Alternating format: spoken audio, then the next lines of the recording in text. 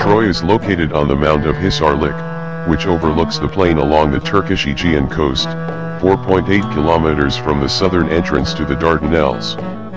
The archaeological site of Troy has 4,000 years of history.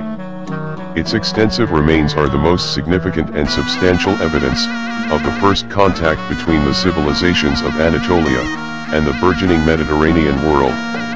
Excavations, started more than a century ago, have established a chronology that is fundamental to the understanding of this seminal period of the Old World and its cultural development.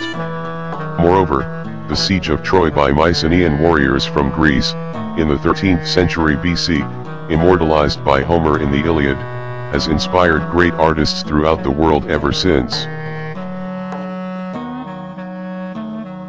Research and excavations conducted in the Troya and Troas region reveal that the region has been inhabited for 8,000 years.